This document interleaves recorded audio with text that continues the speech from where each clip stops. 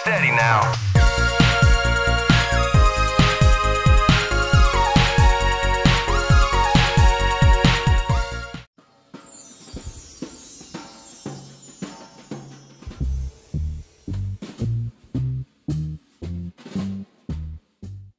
Despite the vast array of 3D platformers on the PlayStation 2, Psychonauts still remains one of the most distinct examples of its genre. The first game from the Tim Schafer-led Double Fine, fresh from their departure from LucasArts, this psychic adventure is a boiling pot of creativity, eccentric moments, and refined gameplay.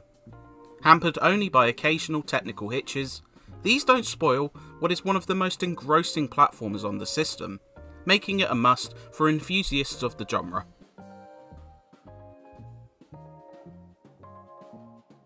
Rasputin Aquato, a part of a family circus, runs away in order to fulfill his dream of joining the Psychonauts, a group of secret agents who utilise psychic prowess to battle enemy forces. He is quickly caught and only allowed to stay until his parents collect him. But as Raz begins to show his abilities, the camp trainers realise they may have a candidate on their hands. What follows is a trippy, unpredictable narrative that benefits from a slew of memorable side characters, ranging from the analytical and complex Sasha 9 to the myriad of distinct campers who serve as NPCs around the map. Raz is a likeable lad too, making you invest in his journey towards becoming a Psychonaut, and intrigued once elements of his life begin to unravel and reveal themselves. There's a great number of funny moments too, with a barrage of jokes which often hit the mark. The rest of you will die!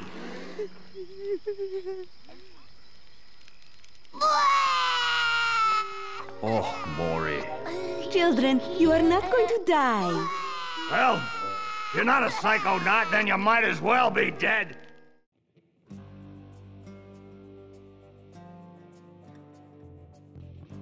Taking place at the Whispering Rock, Psychonauts starts off as a basic platformer, allowing you to jump and climb around the environment.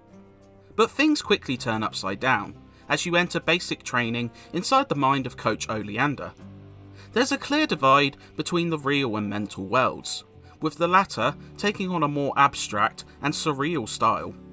But the platforming keeps up with this insanity, as excellent controls and camera mechanics make exploring a breeze. Raz also gains a slew of psychic powers, allowing him to grab objects, turn invisible, and set targets alight.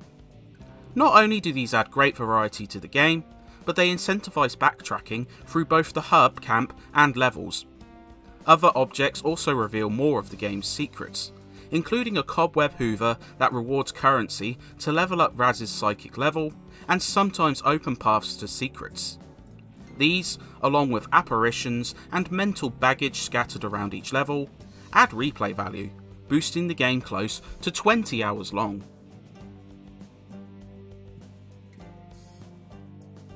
Real praise must go to the design and look of each mental world. As you explore the mind of several key characters, each encompass that person. Sash's level is clean and organised, meticulous like his personality. Only, with Raz unleashing the chaos of senses into his brain, do we see the cracks in his psyche. Two other levels stand out. As you explore the mind of a mutated lungfish, it proves a joyous trek that mimics a Godzilla film, seeing Raz smash his way through a very destructible town while battling another kaiju-sized boss. The other is Milkman Conspiracy, a twisting and surreal take on 1950s suburbia that is comedy gold, with poorly trained special agents trying to blend in and forcing you to seek out items in order to avoid questioning. The way the path circles into itself, mixed with the sore thumb special agents, makes it a treat.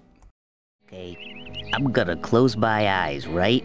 And then I'm gonna start to count to 100, okay?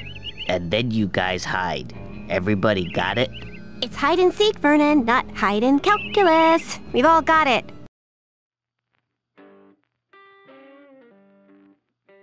The main hub of Psychonauts' madness is Whispering Rock, and this is another of Double Fine's great accomplishments. A slew of NPCs move around the camp, who Raz can interact with and hear a dialogue snippet. But unlike some games of the time, character interaction changes as you progress, with lines changing depending on when you speak to the characters. The roster of NPCs around the map are also 100% unique, each with their own personalities and quirks. From characters dating each other, to others whom exist in isolation and bore weird traits, the economy of people and interactive elements prove hugely compelling. It's quite forward-thinking when you consider games which would follow suit a generation later would utilise repeated dialogue and character models.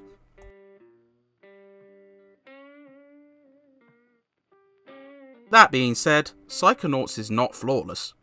Due to the sheer amount of abilities you gain, the earlier stages can feel like an onslaught of tutorials, and this somewhat waters down the worlds at the start.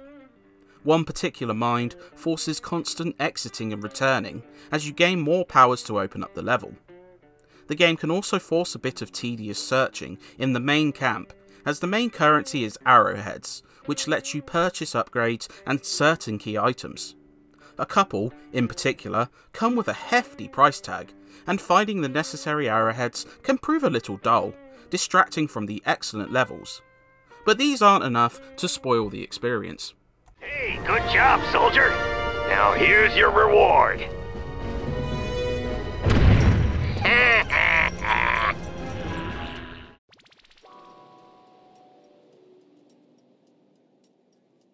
Psychonauts has a distinctive art style that proves memorable. Characters bear a similar, angular style to a Tim Burton film, with superb animation and fluidity during cutscenes. Environments all look excellent, with each world proving fantastically distinctive, while even the hub is well done and looks the part. The only downer is the technical performance leaves a bit to be desired, with some severe drops in more crowded sequences. The sound is also super, with excellent voice acting, a witty script which keeps the laughs coming, and some memorable music which adds a distinct flavour to the myriad of locations you visit.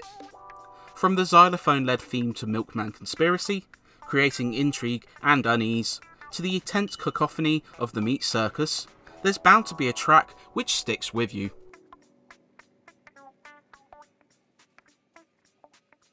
In fact, Psychonauts is a game that you will not soon forget. One of the most distinctive and engrossing platformers to come out on the PlayStation 2, this joyous time is only marred by some design quirks and technical hiccups. But these cannot spoil the myriad of insane levels, the captivating art style, and its general platforming prowess. If you have any interest in the genre, or are looking for something truly oddball, Double Fine's debut adventure is simply a must.